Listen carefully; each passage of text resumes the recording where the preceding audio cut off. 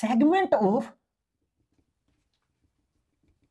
DNA that codes for a character and inherited from parents to